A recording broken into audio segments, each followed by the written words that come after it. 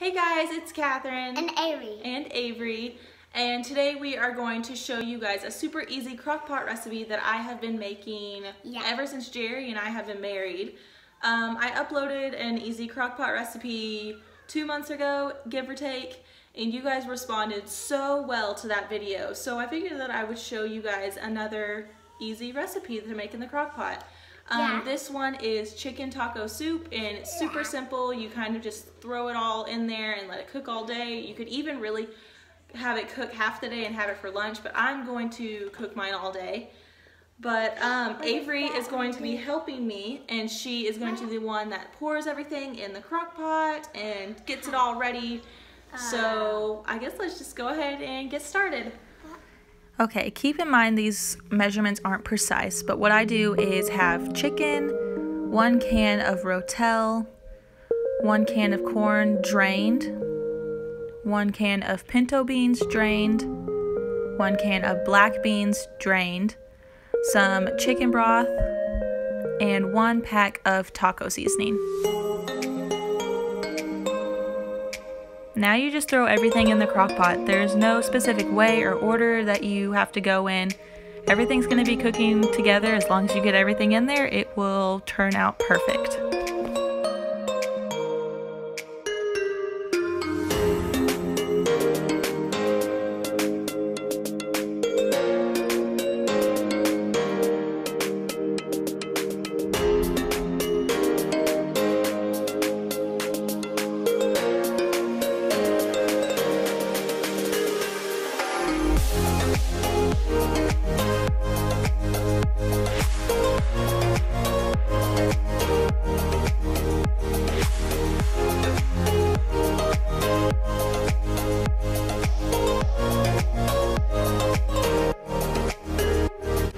Once everything's in the crock pot, you can just stir it all together, get the seasoning everywhere. You can add some salt and pepper to taste, it's just whatever you prefer.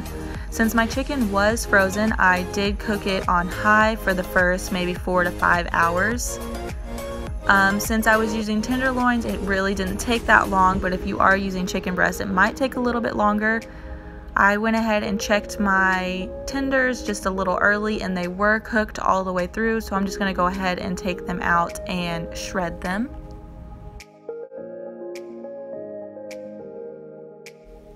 Yes, that is a mixer that I'm using to shred the chicken. If you haven't tried this, you definitely need to try it. I got the idea off of Pinterest, and it has seriously saved my life and so much time. After you're done shredding the chicken, you literally just add it right back into the crock pot with everything else.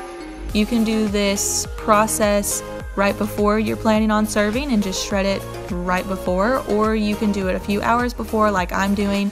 I like to do it a few hours just because I don't like to have to do any kind of prep or anything for my dinners if I don't have to right before we eat. You can tell that it's thickened up a lot just by adding the chicken shredded. But you can just add some cheese to this and it's basically ready to be served. Like I said, I like to add cheese on top of my soup, but that is it. If you guys like this video, be sure to give it a thumbs up, and if you want to see more videos like this, be sure to leave a comment down below and let me know. Thanks for watching. Bye.